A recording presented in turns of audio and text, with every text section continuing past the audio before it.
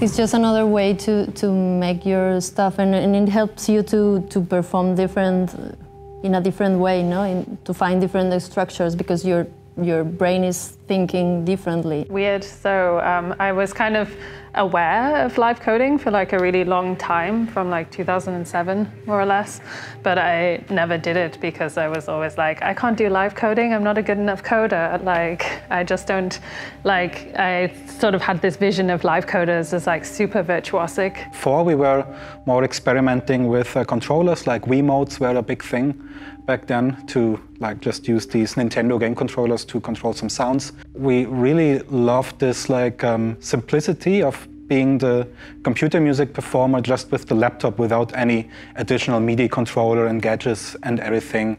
Like, we had the feeling it is like how computer music should actually also be a bit, like really getting down to the core of what makes a computer, like expressing, writing algorithms or expressing process as code. And yeah, we wanted to experiment with that, and we wanted to see also how far we could push it in a sense.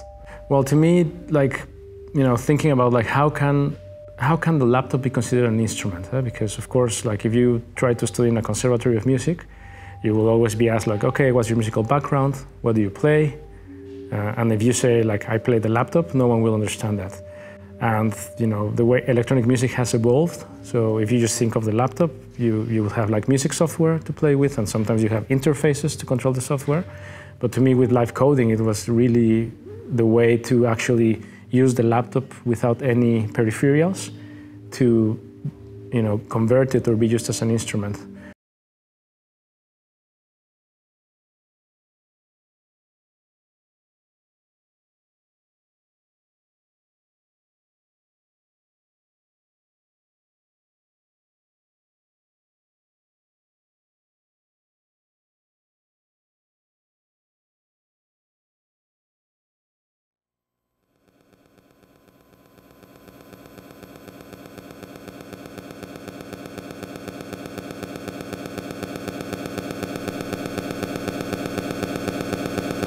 To me, an important part is showing your process. So, and other people might disagree with this, I think, but for me, showing your process and sharing your process with other people is a very core part of it. And so that's why I think I sometimes find community with people working with modular synths or something, because of the kind of like showing your process live to other people. And I think that affects not just how a live performance happens, but also this sort of community building of teaching other people and sharing what you're doing with other people. And live coding, I think it's about trying new things, trying new possibilities.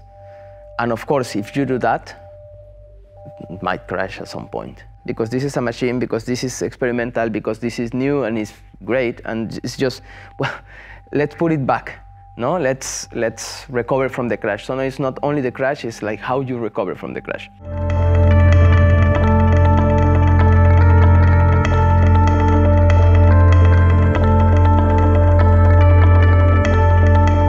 When we share the code in live coding, we are not just sharing some texts and stuff, but we are also sharing our thoughts in a way. So I'm sharing more than us than in other practices maybe. So I think when we share that much, we create this community and this way to do things and to think about things also. So I think that's the main thing with the live coding. Was because the live coding community cared about diversity, we ended up on like every lineup in the UK for a while, and we were just like, we do not have time to be on every lineup. Like, we need more women to like support a like diverse scene. And so I guess, yeah, that's one aspect of time. But yeah, no, it can be really hard, I think, to deal with those issues. But I guess like on the money front, like almost, I mean, all live coding software is open source. I think like the live coding community kind of evolved out of like ideas around open source software and transparency and making things free and open. So yeah, that's all sort of been inherited from open source aesthetic essentially and brought into the scene.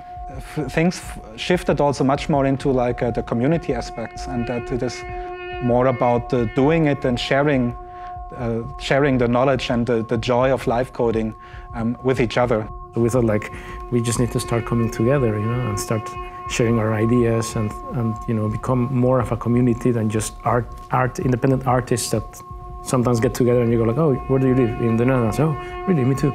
For me, since I started doing, getting involved with live coding, I've been really impressed with, for example, some of the ideas about not having sort of hierarchies or headliners in events and welcoming newcomers. And so it's something I've been interested in kind of perpetuating as well, of creating, I really like Alex McLean has always organized kind of live streams where anyone can just, there's a big Google Doc and you can just sign up at which half hour you want to perform, and if there's 100 people participating, then it lasts 100 hours, or if there's an way or an effort or an idea of the community of trying to incorporate failure, especially in a society in which failure is something that cannot happen.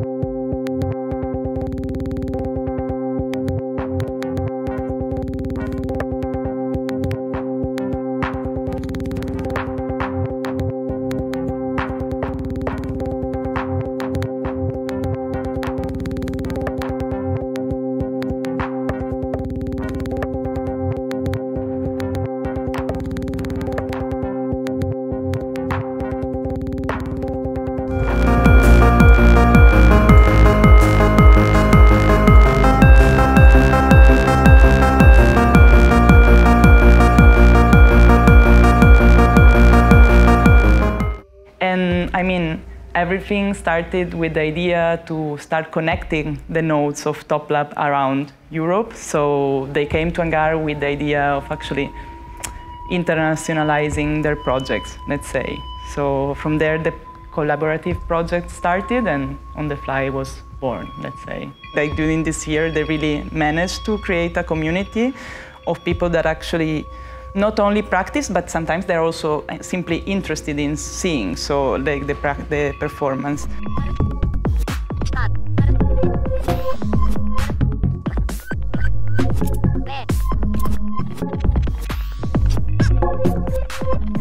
When we were preparing for the start of this of the on-the-fly project, we were kind of bootstrapping this community, live coding community. Was pretty much non-existent in Ljubljana. There wasn't much of a scene. So we would just basically get together regularly and look at one program or one environment together. And it wasn't like a teacher and pupils, but like a bunch of us. None of us had really a good knowledge of a tool, looking together at it, and it made it, I think, much more relaxed and flowing in this sense. With Ivan, you're going to interview him tomorrow. We started actually the idea of making the on-the-fly project with him. So it was like a wish list about live coding, how we as performers or as we wanted to know more about live coding and have like a more intense exchanges between the communities and something like that. So we started to think about how to do that, and then we want to make some research and have the time and the money to put the people that have these amazing ideas and they will have all the time to do that and stuff. And also we want to get some public, actually, like We don't want to be just like a few nerds doing stuff, but we want to share our things also. Yeah, so basically, yeah, it was the idea to bring to another level, like the notes, and make the live coding more visible also to a broader audience, let's say.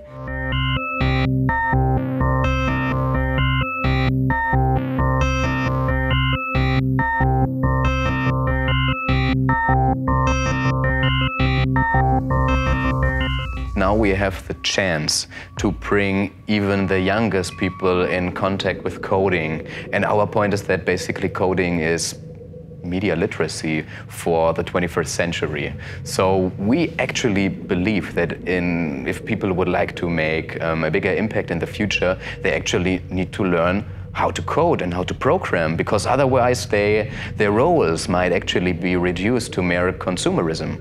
There are all these systems, algorithmic systems, timelines that we are using every day. And on school, you learn maybe once how to build something with wood or maybe do some math, but you're not, well, of course, back when I was at school, you're not getting taught how to make an algorithm. And when they do get taught to make an algorithm, it's often with the goal of making something functional instead of making something playful.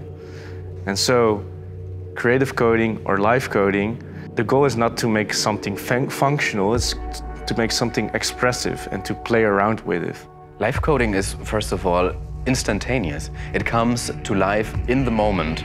And this basically means that all kinds of things can actually go wrong. And this is what I personally embrace, because I think that also creative potentials can actually derive from those very small failures and things which potentially go wrong. And this is what I really appreciate. And well, I also find that basically not just live coding, but in general, coding sound and visuals is a very good way to teach coding. Because again, there is not like doing some math or some other problem. There's the code can work correctly or incorrectly. And here, it's correct if you like what comes out, and it's incorrect if you don't.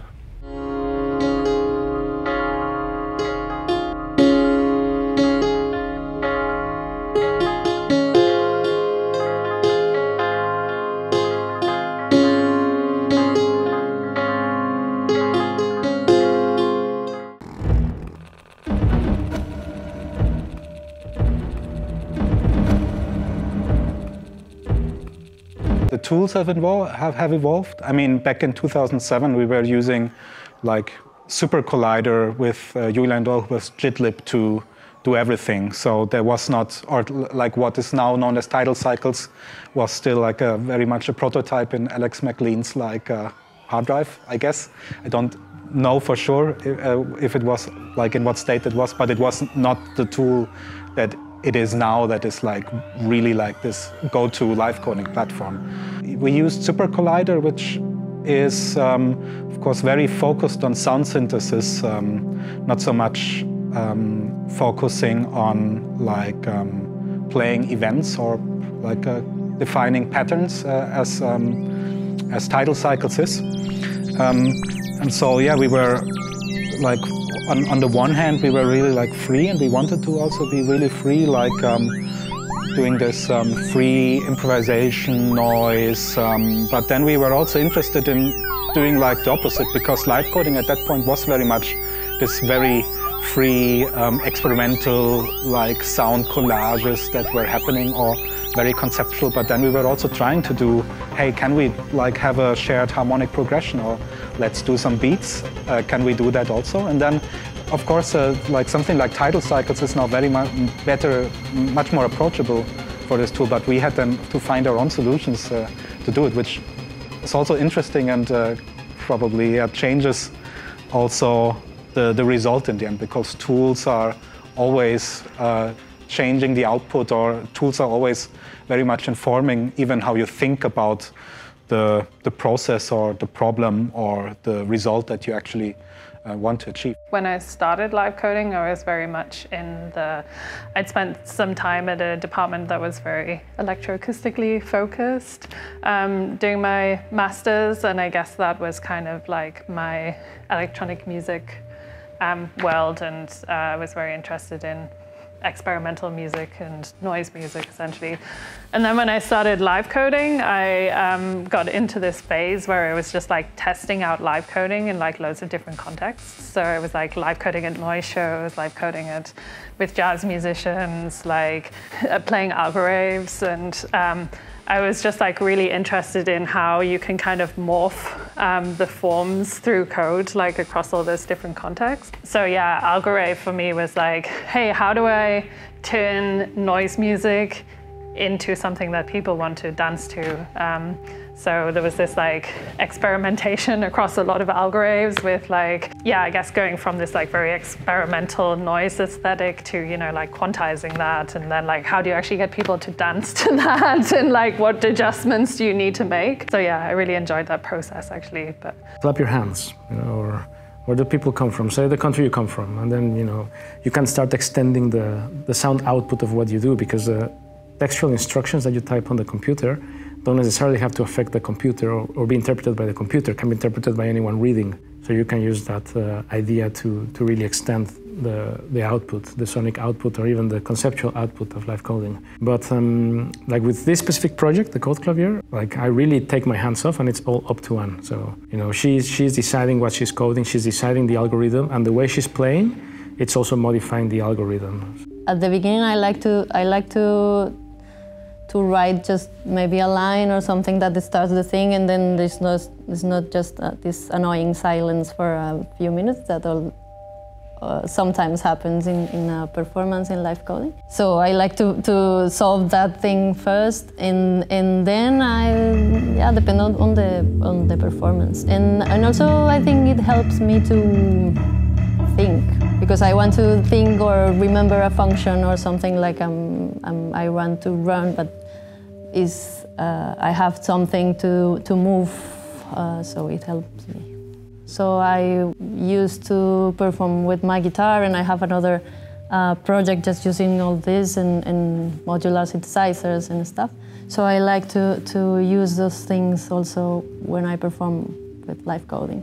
Also, like, I mean, Van and me just wrote a paper on live coding and machine learning, and we were like specifically like picking out that there's like such a different ethos in those two technical spheres, which makes it really tricky to combine them. But then maybe there's something interesting in those frictions, like, you know, if you're gonna like live train a model, what does your model have to look like? How do you have to adjust the machine learning technology to fit within the live coding frame? And if you want to like take the like full transparency live coding ethos, yet you're working with black boxes. Like, yeah, it's just really tricky. And we ended up with a lot of questions and not very many answers yet. So yeah, I think it's definitely like a really interesting area of research right now. It's like, what does live machine learning look like? Yeah. AI or machine learning can offer to live coding, and also the other way around, because if you look at the practice, within live coding practice with specific requirements, necessities, ways of doing, that also influences, for example, the development of algorithms oriented to small data, oriented, for example, to be more, to have parameters that allowed you actually to be more expressive. And then more specifically with Hydra, I really do work with this idea as functional programming, as representing a set of pieces of code or modules that can be put together in different ways. And so I find them to be very related in terms of that you're kind of representing how an audio or a visual signal flows through a system. You can live patch things together, and it's sort of this ongoing process where there's not like it doesn't work or it doesn't work. It kind of makes something that you're interested in expressing, or it makes something that you're not interested in expressing.